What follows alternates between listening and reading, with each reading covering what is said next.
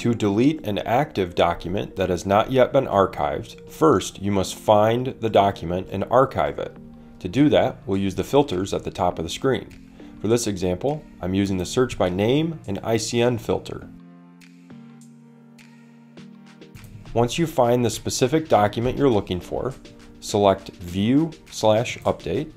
Then, at the bottom of the screen, select the red Archive Document button. You will get an Are You Sure message. Select Archive Document once again. Then, from the main screen, at the top right, select See All Archived Documents.